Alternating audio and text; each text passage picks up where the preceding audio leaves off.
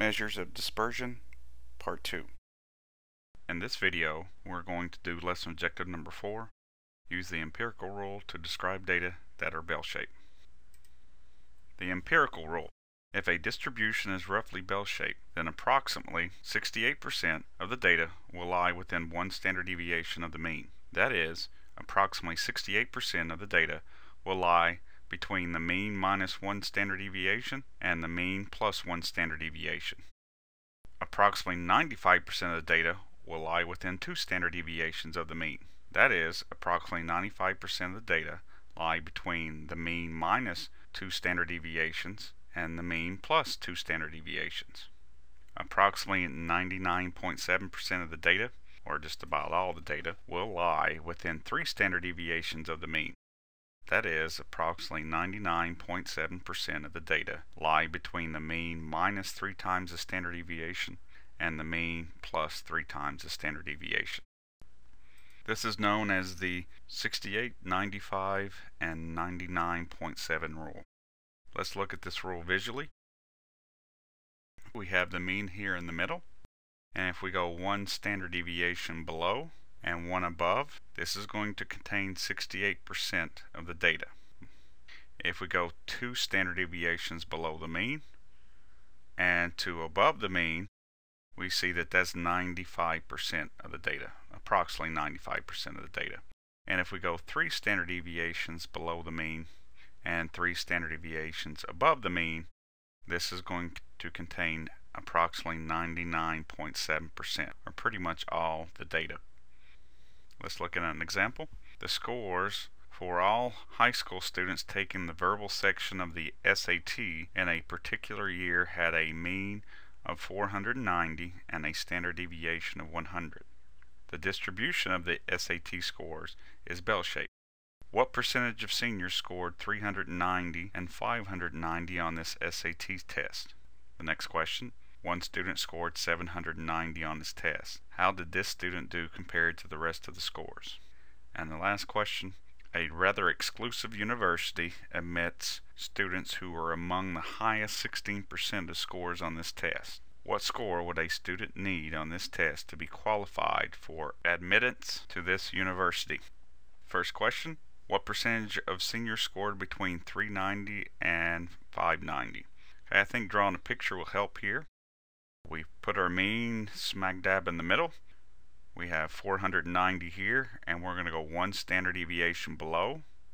So that would be 390 minus 100, and one above, so that would be 490 plus 100, which is 590. So the first question is 68% according to the empirical rule. 68% of the high school students, the verbal part of the SAT, are going to have scores between 390 and 590. The second question, if a student scores 790 on the SAT, then they are above 99.7% of the data. According to the empirical rule, 99.7% of the SAT scores are between 190 and 790. So this student is scoring better than the top 1%. And the last question, we want to find out what score is going to be in the top 16%. Here in the blue, we know that this section is 68%. Well, then that means this tail plus this tail would be 100% minus 68%, which is 32%. This tail, left tail we call it, plus the right tail equals 32%. Since we want the top percent, we divide this by 2 because this is symmetric. This tail is the same area as this tail, so 32% divided by 2 is 16%. A student would need to score 590 or higher to be in the top 16%. Let's look at a student survey example. Following histogram is the heights of males who took Stats 1 student survey for the early fall 2009 to the late fall 2010. A. Compute the sample mean and sample standard deviation, round to one decimal place. B. Draw the histogram to verify its bell shape. And C. Determine the percentage of males who are within one standard deviation of the mean, 2 standard deviations of the mean, and 3 standard deviations of the mean according to the empirical rule. This is the histogram. We can see that the heights for males is approximately bell-shaped, so we can apply the empirical rule. The sample mean, rounded to one decimal place, is 70.8 inches. The standard deviation would be 3.1 inches. So according to the empirical rule, if we take the mean plus and minus one standard deviation, we get 67.7 and 73.9. Now that means 68% of the males' heights who took the student survey are between 67.7 inches and 73.9 inches. If we go 2 standard deviations above and below the mean, so that would be 70.8 minus 2 times 3.1 and 78 plus 2 times 3.1, we end up with 64.6 and 77. So 95% of the males' heights are between 64.6 inches and 77 inches. And if we go 3 standard deviations above and below the mean, this is going to be 78.8 minus 9.3 and 78.8 plus 9.3, which produces 61.5 and 80.1.